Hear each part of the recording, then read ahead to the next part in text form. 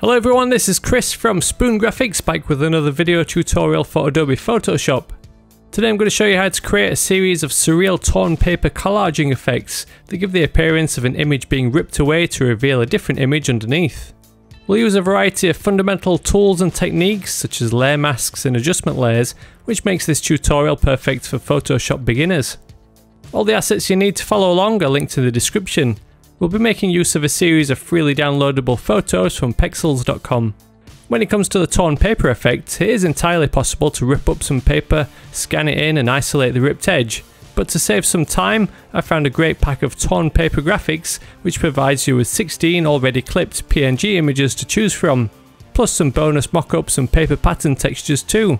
For $15 it beats tearing and scanning your own, plus you can get up to 50% off if you stock up on other design resources too. Open the portrait photo by Ali Pazani in Adobe Photoshop, along with 2 torn paper images from the Torn Paper Isolated Clip Arts and Mockups pack. I'm using number 2 and number 7. Go to Select and All, followed by Edit and Copy. Close this first torn paper image, then return to the main portrait image. Go to Edit and Paste to place the torn paper image onto a new layer. Click the document containing the other torn paper graphic and copy and paste this one too. This time incorporate some shortcuts. Use Command or the Control key on Windows and A for Select All, Command and C for Copy, Command and W for Close, then Command and V for Paste. Use the Command and T shortcut for Transform to begin scaling and repositioning the selected torn paper layer. Adjust its size with the corner handles and move it around by clicking and dragging anywhere within the bounding box. Allow the edges to extend beyond the edge of the canvas.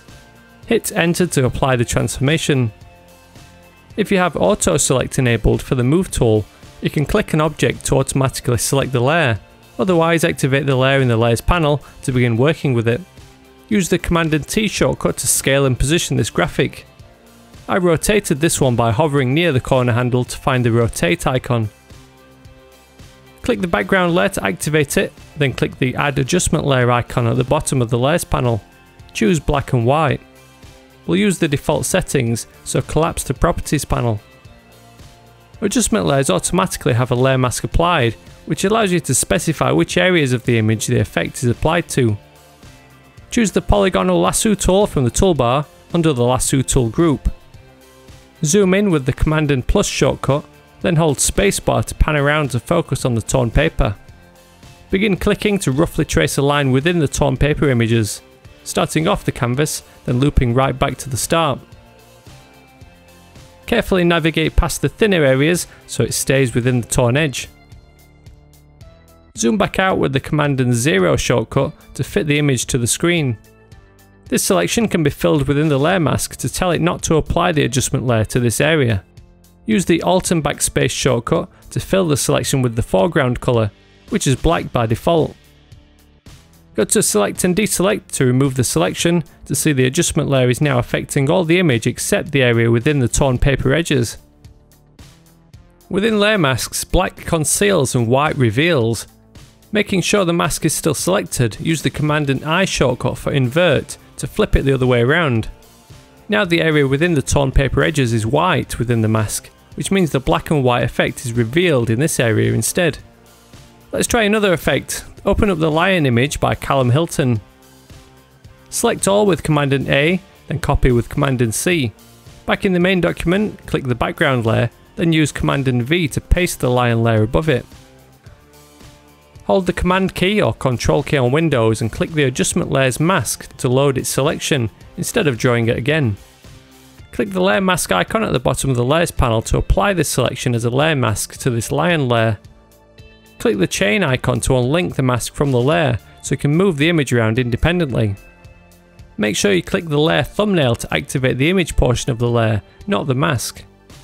Press Command and T to move the lion face into place.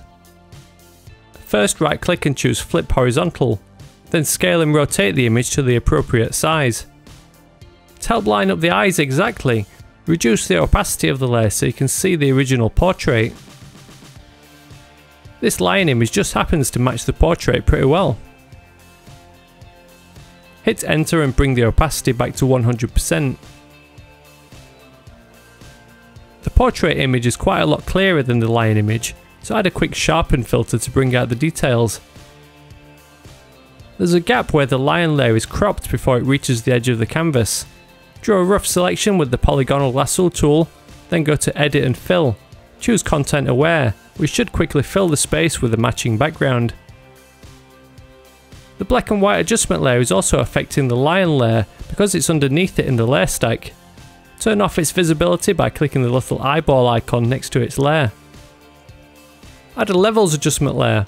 Just like the black and white adjustment layer, this levels layer would affect the lion layer and the background because they're underneath it, but you can tell it to only affect the layer directly below it by clicking the clip to layer icon. Move the shadows and highlights sliders within the levels properties to boost the contrast of the lion layer. You can bring back the visibility of the black and white layer to test out how it looks with the black and white effect applied to the portrait or the lion layer by inverting the mask. This kind of collage art originates from people cutting and pasting magazine images with prehistoric tools such as scissors and glue, often with weird picture combinations. You can combine any images to achieve a surreal result. Open the blue water image by innermost limits, then select all and copy. Paste this layer above the levels adjustment layer to avoid breaking the link between it and the lion layer it's been applied to. Use the Command T shortcut to scale, rotate and position this graphic to cover the torn paper area. Command and click one of the existing layer masks to load the torn paper selection, then add a layer mask to apply it to this layer too. Turn on the visibility of the black and white adjustment layer and invert it to test out different variations of this effect. As a finishing touch, double click one of the torn paper image layers to add a layer style. Choose Drop Shadow. Set the opacity to 100% while configuring the values, then set the angle to 90 degrees. Move the distance slider so the shadow extends beyond the upper torn edge by around 20 pixels. Blur the shadow with the size slider by around 30 pixels. Set the blend mode to overlay, then reduce the opacity to around 50% to leave a subtle shading effect. Double click the other torn paper layer and add the same drop shadow effect. This time deselect Use Global Light to choose a unique angle. Set it in -90 so the shadow flows upwards into the torn away area. The final result is a surreal image reveal collage effect. By configuring the different layers, we've created several variants that combine different images with and without a black and white effect. Which one is your favourite? If you enjoyed this tutorial or learned any new tips and tricks, a thumbs up on the video would be really appreciated. Stick around for more of my content by subscribing to the channel, and be sure to join my mailing list at Spoon Graphics to download all my free design resources. As always, thank you very much for watching, and I'll see you in the next one.